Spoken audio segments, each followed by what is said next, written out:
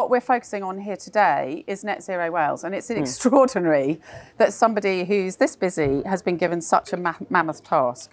But we are going to talk about Net Zero Wales 2035, and this is a question and answer session. I have a few questions to kick us off. Sadly, we have no electricity, so we can't see Jane's slides. But what we're going to do is, if we suddenly get electricity, because it is brightening up dramatically, we will do some visuals at the end, because there are some really good slides that kind of explain what's going on. So you'll have to reverse engineer this session in your mind.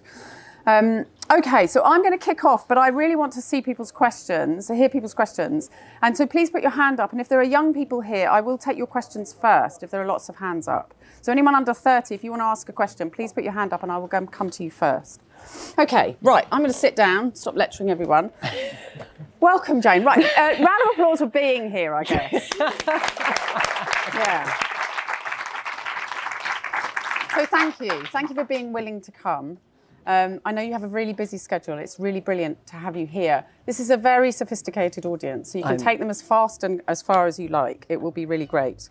So what I'd like to do first is just give you an opportunity to talk about Net Zero Wales and some of what's going on, and just say what you want this audience to know about it. I'm sorry you don't have your slides. No, don't worry. Hello, and thanks all for coming. And I do hope that this is going to be a sharing, not a lecturing session. That's one of the things that all those of us who were in the room for the media session we've just had have learnt. And I think the other thing I want to say is, as a politician, I've never had any media training. So it's sort of ludicrous when you think about it. So all those of you who are here, who've just heard the most astonishing I've been writing down absolutely everything, because I still do a lot of radio, and I'm thinking, my God, I wish I'd known that.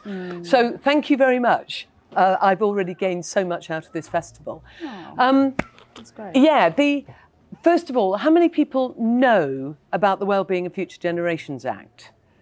Oh, wow. About half the audience. Thank you so much. Well, and you know, if I went almost anywhere else, that would not be the case. Because the Wellbeing of Future Generations Act was passed in Wales in 2015. But the reason I'm sitting here with you now, as somebody who actually left politics in 2011, was because I spent all my political life trying to do sustainability in what was then the new National Assembly of Wales from 1999. And back in 1999, when Scotland got its government, when Northern Ireland got its assembly and Wales got its assembly, only Wales had a duty to promote sustainable development in everything that it did. And we were just really lucky, and politics is a lot about luck. We were really lucky that the people in the first government in Wales were passionate about sustainability. We had Rhodri Morgan as a First Minister who was passionate about sustainability, and not only supported the idea about all our policies should be sustainable, but also he supported all the work I did in my first 7 years as Education Minister to create a new curriculum that was focused on sustainability, that was focused on putting climate into curriculum for young learners. It was focused on working outdoors in the environment. My favourite headline ever was, "Minister makes children play in the rain." Outside too. But it was kind of like, you know, so we had the right people in place at the time, and then we had this duty to promote. And then I was given the job of actually delivering on that duty to promote for my final 4 years in government. And I found out it was a sham, because I'm promoting it to you now. And that's it, done. That's all I need to do. So if you've got a duty to promote anything, watch out in any part of your lives. If that word promote comes in, it doesn't require you to deliver a thing. So I then spent the 4 years of my life as Environment, Sustainability and Housing Minister trying to deliver on this duty. So getting the politics behind it, getting the whole of Cabinet to agree it would be our central organising principle. And they did. And the civil service went, great, great ministers, yeah, of course we'll help you all the way, but they wouldn't actually change things. So the massive frustration, and there are a few people who've been part of this frustration in this room, the massive frustration was being in a situation whereby the politicians wanted to do this and were not getting support to do this. The politicians were supported by voluntary sector organisations who wanted to do it, and yet were not getting the support. So I decided to leave government, and it wasn't about anything anybody had done, but you know, we were a new National Assembly. There were only 60 of us. Personally, I wrote a lot at the time about I didn't think anybody should stand for longer than 3 terms, and our terms were 4 years. So I said I was going to leave after my 3rd term, which is what I did. So the whole of my 3rd term, I spent trying to deliver this really, really important duty in terms of changing the way that Wales did business.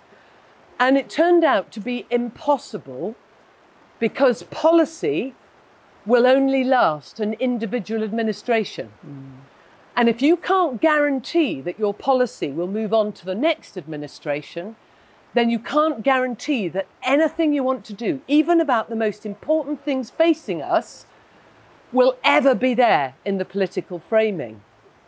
And then something really weird happened, and therefore the reason we have legislation in Wales is thanks to David Cameron. And anybody know what David Cameron did in 2010 in the context of this debate? Well, he did do that, but he cut the Sustainable Development Commission. And we'd had in all the administrations across the whole of the UK, in all political persuasions, in Scotland, in Northern Ireland, in England and in Wales, we'd had the Sustainable Development Commission, which had been there for 10 years. Fantastic, non-political experts able to help us all in how we moved forward. We had the Forum for the Future and a whole range of other organisations helping those of us who was interested. And I went to speak at the 10th anniversary of the Sustainable Development Commission in Bristol, and no minister turned up from the new UK government.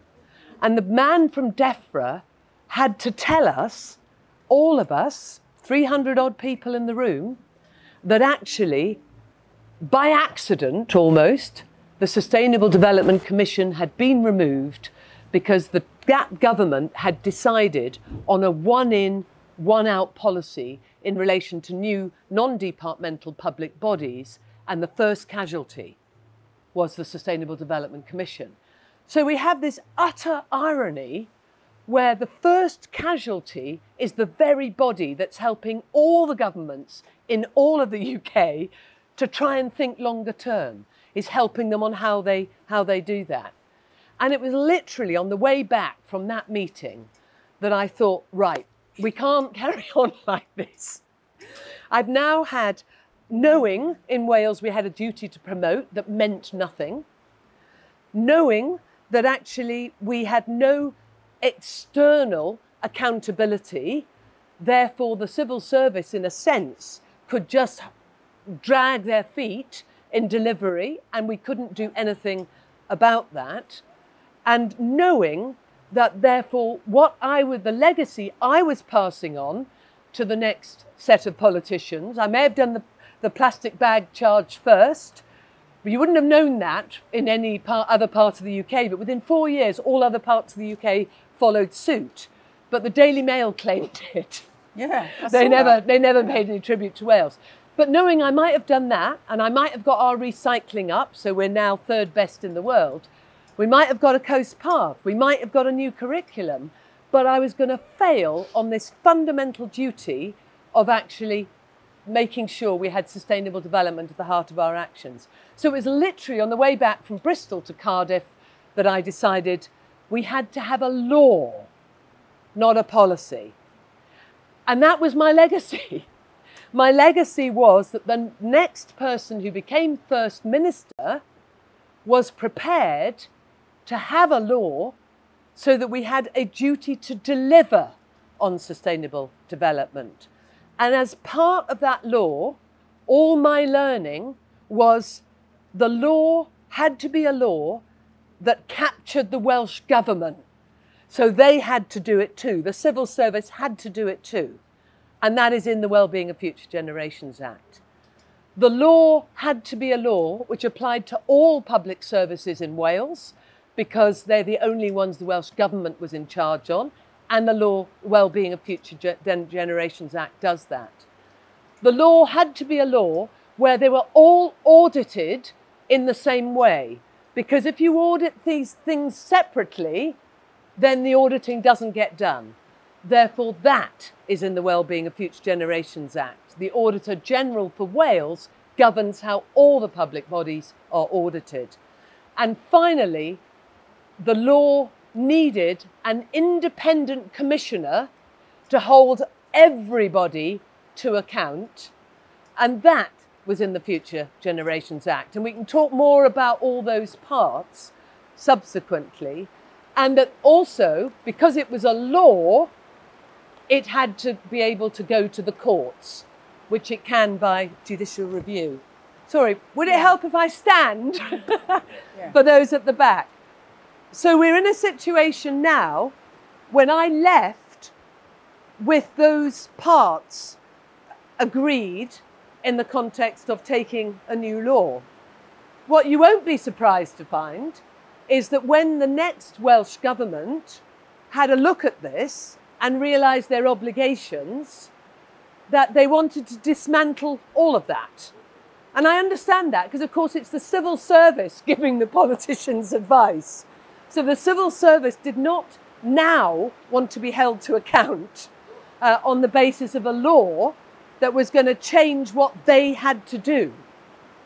But I'm delighted to say that this was a cross-party victory for the party of government, for Plaid Cymru and the Liberal Democrats. So it wouldn't have happened without David Cameron, but of course that was the negative input. The positive input was all three parties then agreed there should be a law.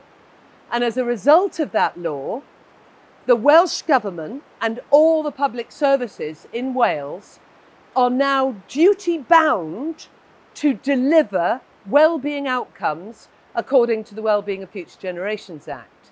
Now that Act, still in early days if we're honest, because 2015 it was passed, 2016 went into law, they were all required to do well-being plans, then came COVID. So we're only in the second stage of that.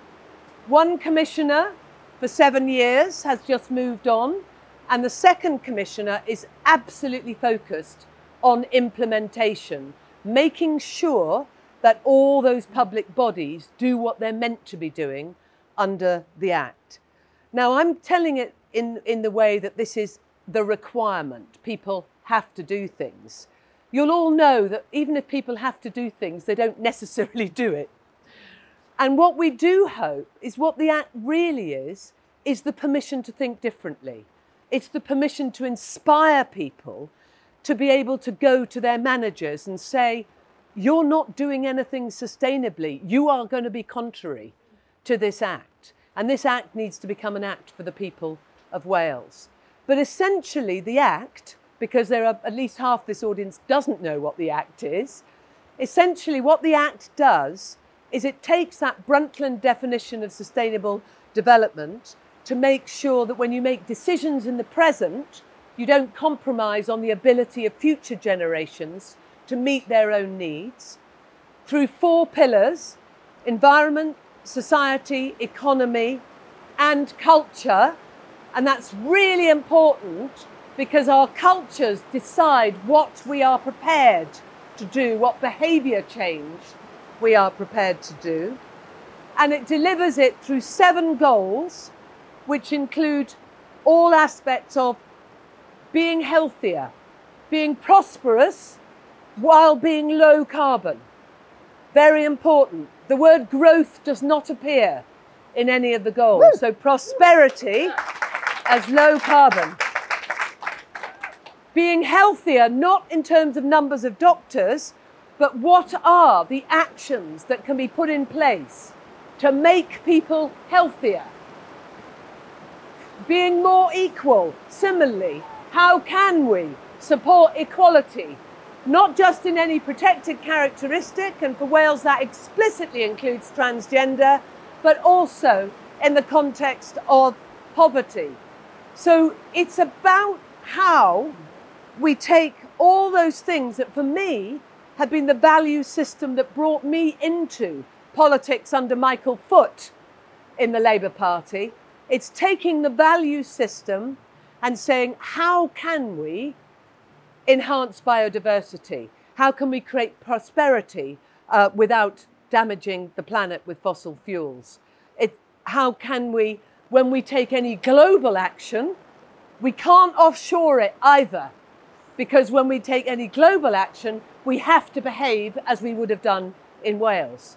So the Act is a really, really exciting Act. And what I'm also very excited by is the fact that I'm working with 12 countries across the world. We may be the first, but I think that Scotland was due to be second, but a little bit awry at the moment in terms of the timetable. But Ireland is going to do an Act like this. New Zealand wants to pass an Act like this.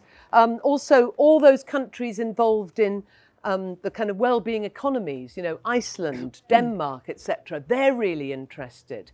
I'm doing a lot of work in individual states in America, provinces in Canada. And I do all this work absolutely free, because this is about proselytizing about a value system. We need to have a value system guiding our politics, because we've lost that. Or if we have it, it's the most negative, monetized, extractive value system, which is what we've just seen from the UK government. And Donella Meadows said back in 1972, when she published Limits for Growth, if we treat the world as though it has no limits, the answer is collapse. If we treat the world as though there are limits, but we're going to get everything out within a short period of time, the answer is collapse. The only way we get a sustainable future is if we're cooperative, if we're collaborative, if we think long term, if we're preventative, if we involve people about whom decisions are being made. Now, I've slightly reframed that last one, because those 5 things I've just said, being collaborative, integrating outcomes, thinking long term, being preventative, and involving people about whom decisions are made, they're also on the face of the Act. So all our public services in Wales are basically struggling to find out how they do this and how they reach those goals. And that is something we all need to encourage not only them to do, but when other countries pick this up, I said culture was really important. And what the importance of culture is the fact that this is not Wales telling other countries what to do. After all, we're not even a UN member state. But this is Wales sharing the learning. It's Wales sharing how hard it is, how long it takes.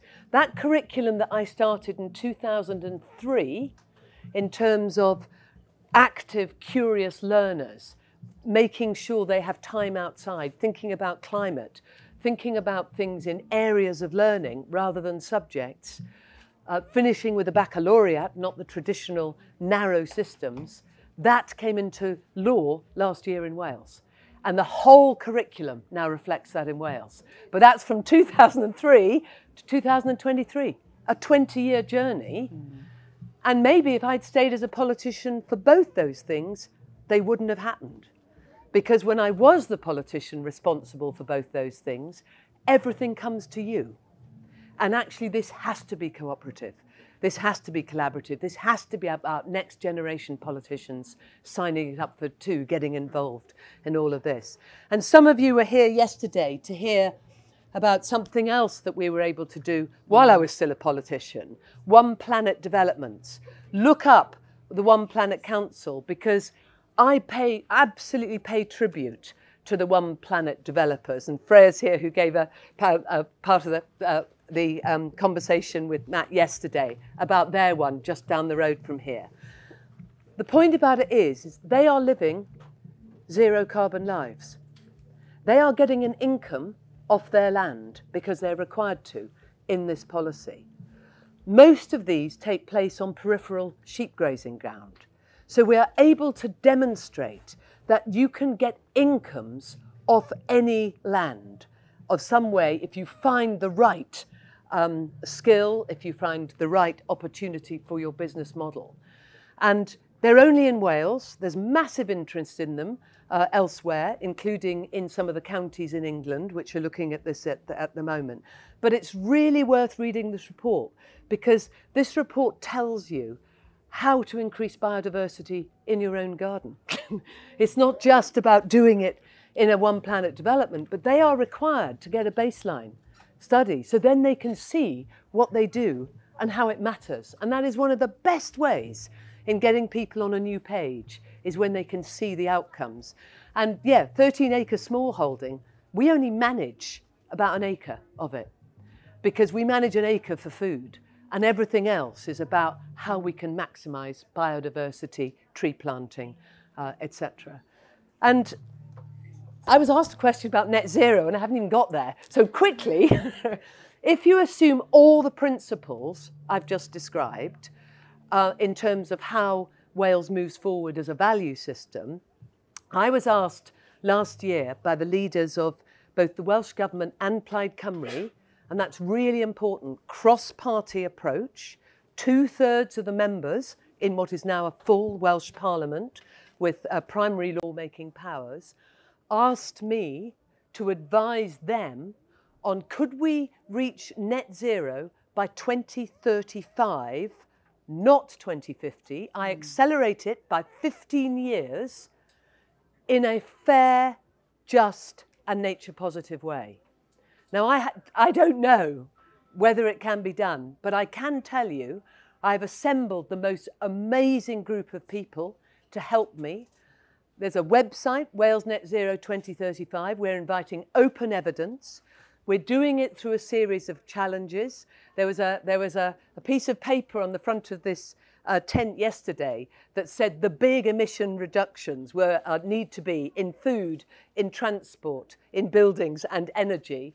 And we're putting challenges out in all of those sequentially for people to put evidence in. We want to see how we get the quantifiable emissions reduction, but we want to do it fairly. And we believe fundamentally that a government's job is to protect its people. And I think that there could not be a more different approach to government at the moment in the last week between where the government of Wales and Plaid Cymru, because this is a formal cooperation agreement, see their responsibilities, and where the UK government sees its responsibilities to trash everybody's, including their own, future. It's a most extraordinary situation we find ourselves in. So we're taking evidence at the moment. We've got underpinning academic work, because this has to be really serious so that we're taken seriously. And if we are successful, what we will have by next summer is the outcome of a citizens' assembly, a number of partnerships that have worked with a range of organisations, including the Hay Festival, for example, but including local government, including School of International Futures, including Hawkwood College, a range of other partners who will test whether or not our ideas are of interest with a much wider population. But the Citizens' Assembly will be really important because it will be properly done. It will not be done by us, it will be done by another organisation, but it will be properly done in terms of sortition and ensuring that we get the clear outcomes from it, which will influence our final work. That will come out in summer next year, and it needs to, because in September, in Wales, everybody goes into budget discussions, and the cooperation agreement finishes in December. And I wouldn't normally be laying out a timeline like this, but the importance of it is, this is a Goldilocks moment in Wales in terms of an opportunity. and you have to seize those moments.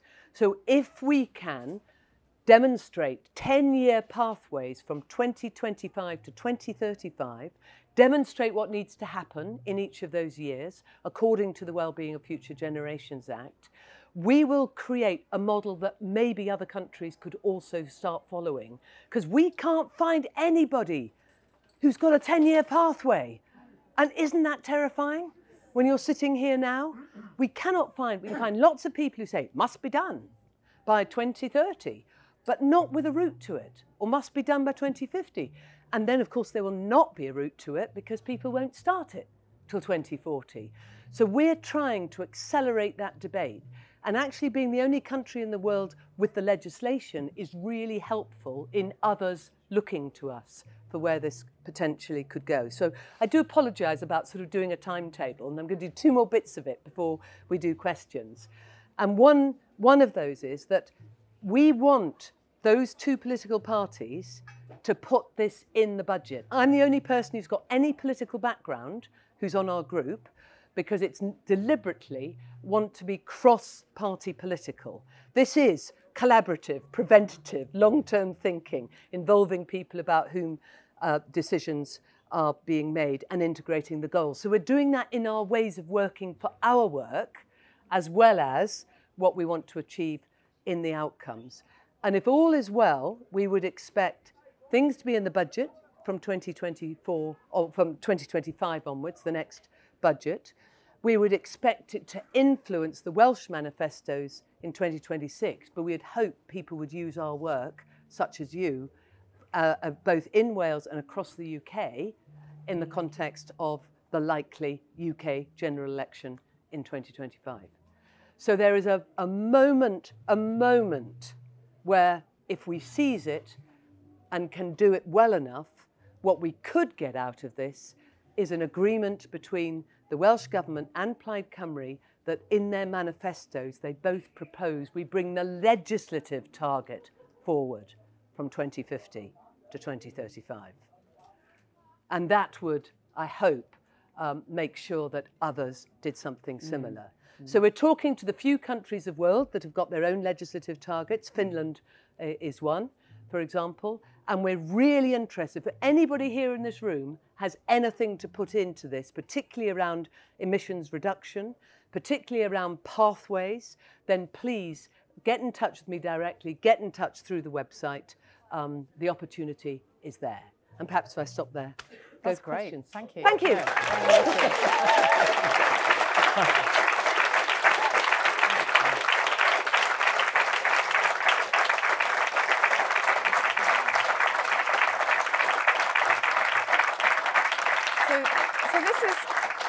This is another example of Wales doing it first. Can I just get a sense of who lives in Wales from here? Yeah, so it's quite a good audience. Okay, good. That's really good. Great. So I have one question to kind of kick us off, but really this is about your debate and what you want to put into it. So good. I've seen your hand first. I'm going to do my question, then I'll come to you. We have no mics. Please stand up and shout. So, Jane, I suppose what I want to ask, and I used to work at the Sustainable Development Commission, so I've been in this game a long time too. And what I'm aware of, like every other area of policy, sustainability suffers from the kind of ambition practice kind of gap. And so I'm interested to know from you, what do you feel like the main obstacles that are in your way at the moment when you are setting out on this audacious task for 2035? What's the problem? You've talked about the absence of 10-year plans. That sounds really important. It sounds like that stuff's being developed. Say a little bit about, your wish list, I guess.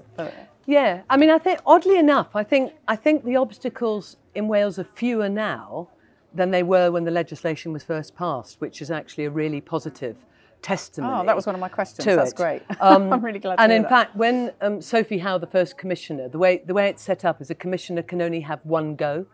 So it's a 7-year go, and it's deliberately 7 years, so it crosses 2 administrations. So a commissioner can only have one go. And when the outgoing commissioner actually did a report on how well Welsh government had delivered, basically it was kind of B+. There was a lot of, there was ambition and there was leadership and there was commitment, but there weren't yet the processes in place to actually ensure that all the public sector organisations, you know, had the machinery to really help them deliver. Which is why it's really important that the second commissioner, who's been in place since January, is really going to be focused on implementation. But I think it's worth just giving just 2 or 3 examples. I mean, some of you will know that this is always an example that divides people, but I'm completely on the side of the government on this one. There has been a 25-year plan to build extra lanes in the M4 and to get rid of the Newport tunnels. And business has argued for that year after year after year.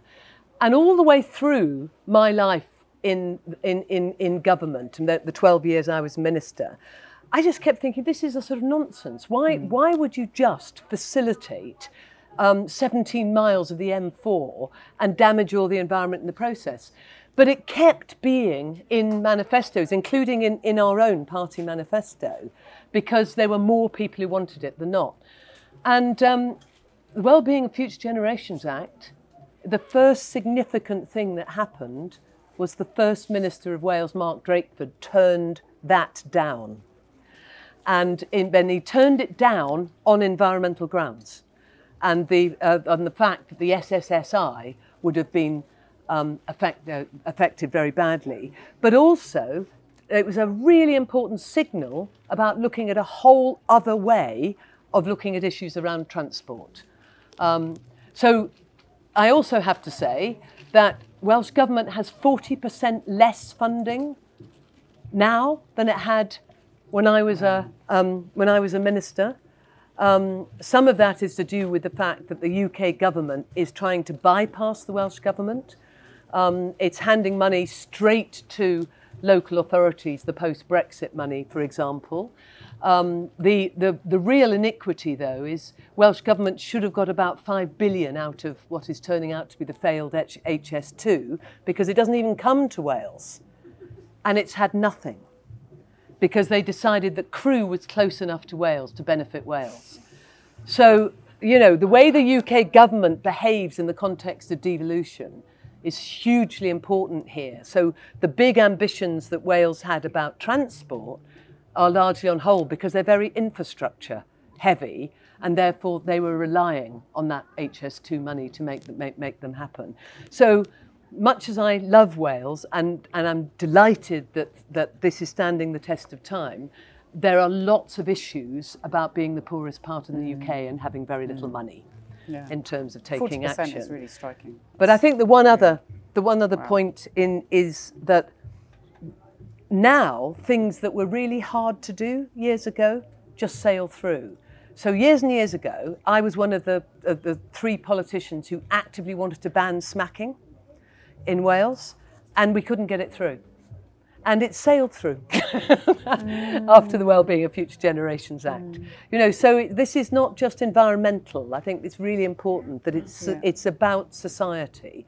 And one of the most exciting things, some of you will be aware that Wales has a universal basic income pilot, not for a standard sector of the population, but for the group who have the most disadvantaged outcomes, care leavers at the age of 18.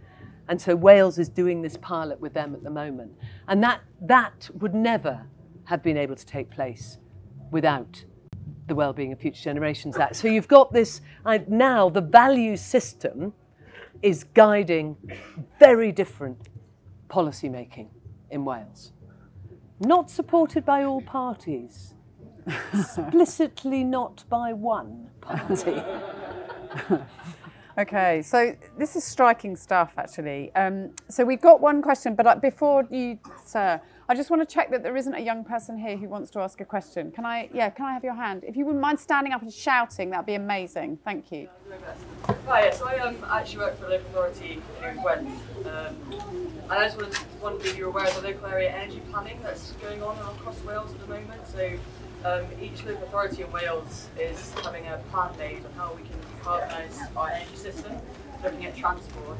There's going to be local systems, there's going to be a regional system and a national system as well. but I know that they're not thinking about 2035, it's all about 2050.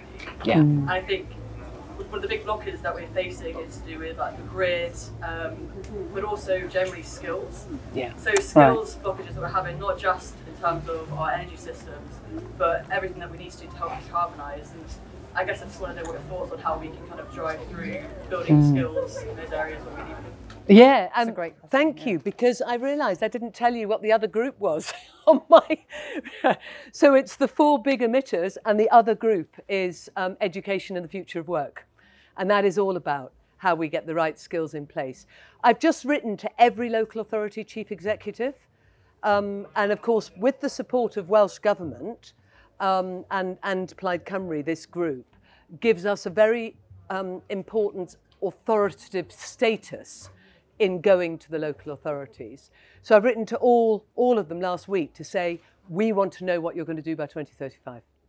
So we're going to, and we're asking for the most ambitious planning as well. We know that some authorities are much more ambitious than others, and they'll be ambitious in different areas as well. So we know that some authorities are being really ambitious about energy.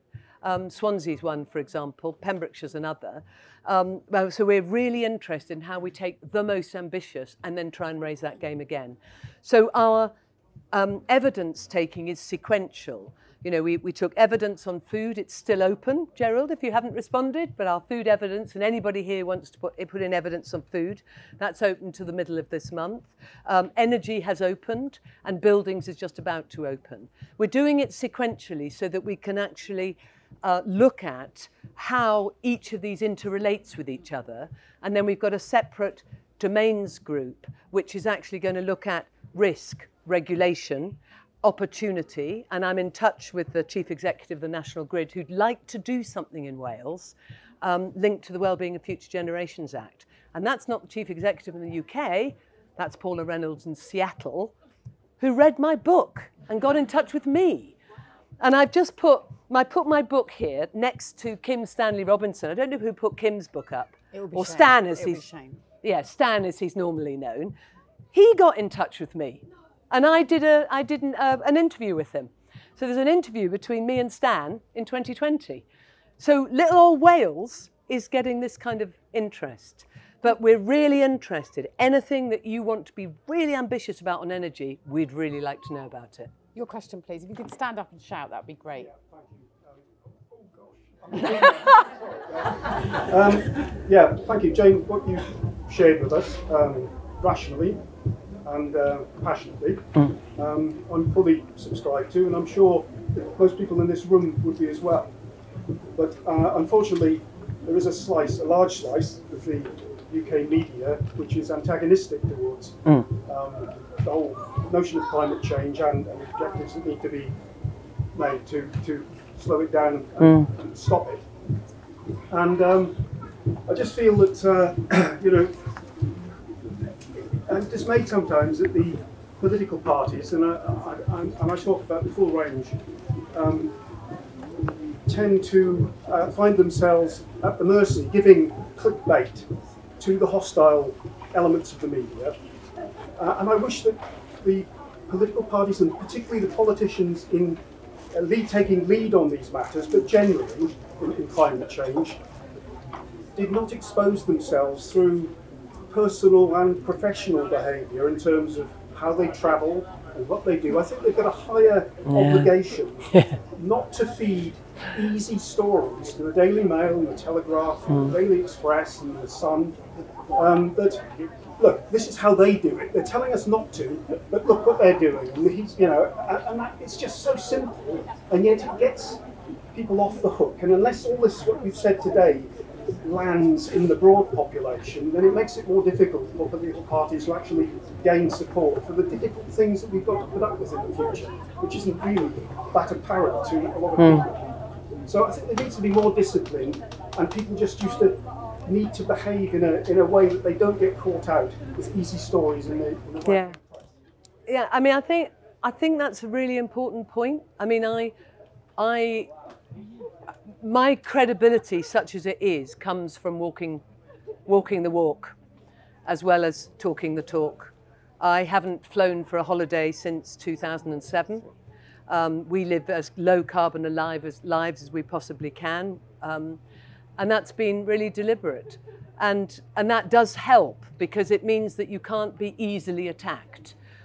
But actually, I still will have a higher footprint than somebody living in a flat in London.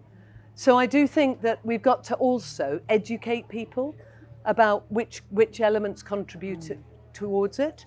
And I am flying for the first time for a holiday in Malaysia in October this year because it's my son's wedding and he's marrying a Malaysian girl, you know. So I think there's also teaching people about what you can do in the context of recompense. I always try and avoid using the word offset, but, you know, kind of recompense, so that the actions that you take to make sure that in your own personal carbon budgeting, that actually you do that.